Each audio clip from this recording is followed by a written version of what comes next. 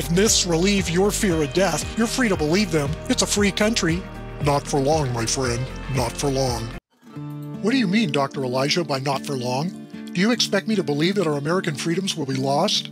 Expect you to believe me? Not at all. In fact, you won't, but you will soon witness firsthand the end of your God-given rights, including the right to truth from elected officials, from the media, schools, and churches. The right to truth that enables you to make good family and healthcare decisions through truthfully informed medical consent. The right to express truthful opinions or speak out against lies and corruption. The right to protect yourself or expect protection from those in charge. The right to worship the one true God, and with that, your very God-given right to live, whether you are unborn or elderly, sick or challenged, and soon, simply for not agreeing to let those in power tyrannize over you. Soon, predatory fornication will be called love, murder and your sex will be called choice, and God's truth will be called hate. Your high IQ has driven you mad, Dr. Elijah. When it never happens, what will you say?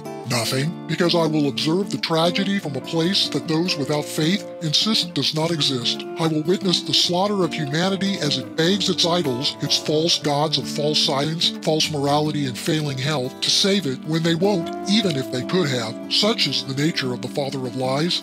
Hasn't Dr. Ludwig explained to you the science of how climate change, overpopulation, disease, famine, and shortages threaten human existence? Well, those theories I once supported are precisely what I disproved in the data that Haman destroyed, just as Dr. Elijah predicted. The plagues you've mentioned will no doubt occur, but the reality behind their being man-made is not in the way that we were told. I know where you're going with this. You judgmental, holy roller types are about to tell me that it's man-made in the sense of man's sins against God, aren't you? Knock it off, Arius. Let him talk. Dr. Ludwig, if your findings Dr. Haman stole are accurate, why would he have a problem with truth?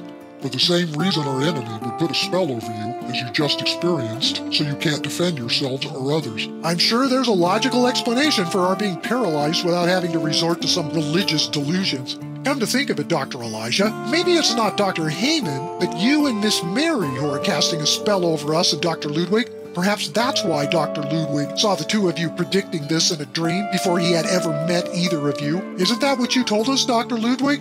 It is, and yes, everything Dr. Elijah foretold in that dream has come true so far.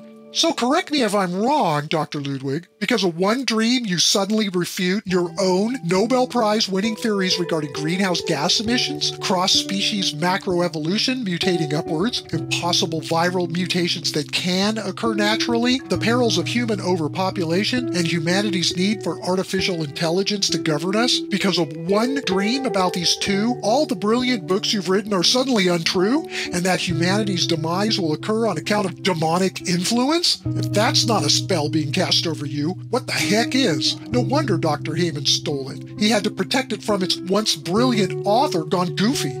So who are these mysterious characters anyways, who suddenly appear out of nowhere to set the path straight? This was a quiet place prior to the arrival of Elijah and Mary, wouldn't you say? Intimidated by Dr. Elijah's undeniable display of power over Haman's spell, Arius threateningly moves in on Mary to confiscate the notes she has been taking, but before he can snatch the notepad from her hands, she flips it around to show everyone a sketch while steadying her hand to draw the last line. Dr. Ludwig, in your dream, did the place you saw me come from happen to look like this? At the moment she completes the last line in the drawing of her studio, the wall clock begins spinning rapidly forward in time, and as everyone watches in astonishment, Mary fades into a blur and disappears from their sight.